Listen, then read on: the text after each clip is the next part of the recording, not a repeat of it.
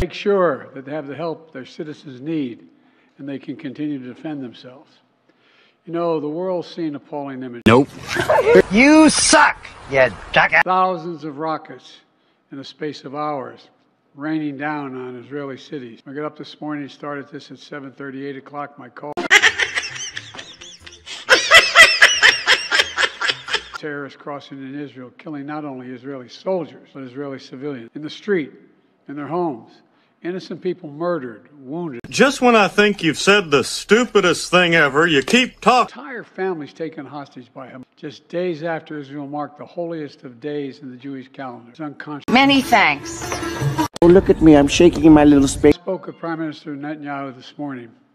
I told him the United States stands with the people of Israel in the face of these terrorist assaults.